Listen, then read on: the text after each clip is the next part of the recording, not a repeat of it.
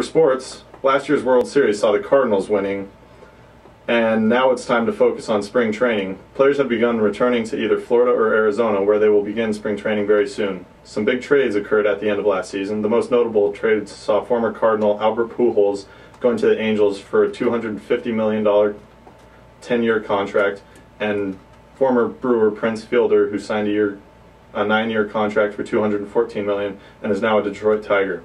Also big in baseball, the 2010 first overall draft pick, Bryce Harper, will be returning to spring training for his second year in a row. Harper received a signing bonus of $15 million at the age of 17. We'll see if the highest paid draft pick can live up to the hype and make it on the Nationals' 25-man roster this season.